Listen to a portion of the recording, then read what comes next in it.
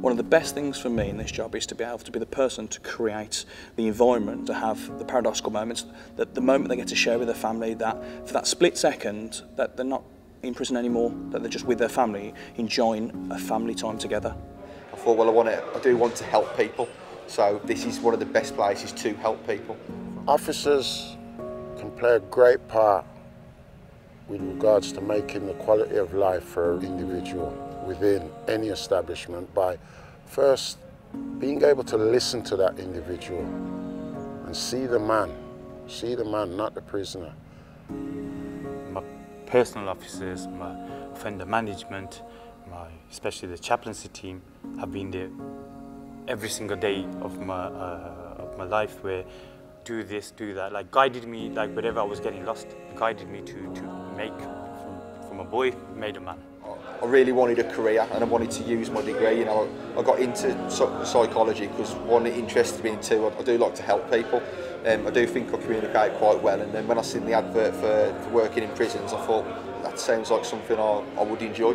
So obviously I applied, I went through the initial training course, loved it. As I got more experience, that's when I sort of seen what areas interested me. I've probably learned more just speaking to people than I have on any formal course. You know, a formal course gives you a good base, but speaking to people is what actually teaches you and where you do your real learning. Shall I, shan't I, you know, career change? Shall I take the risk, the big leap?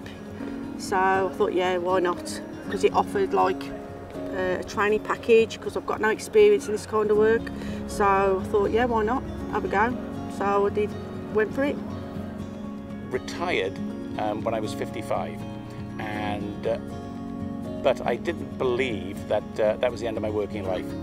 I had a lot of experience, I had a lot of knowledge to give to another employer, and when this role came up, I saw it as an opportunity for me to carry on the work, use my experience. We want people with life experience to come and work for G4S and use that life experience to help us.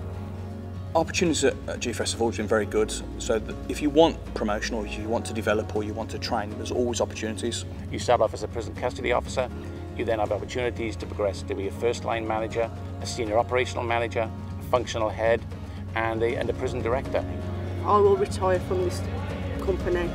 I love it, I just love my job. I would say, if you think this may be something that you want to do, then do it. Try it, experience it. Don't count the days, make the days count. Don't count the days, make the days count. Don't count the days, make each day count.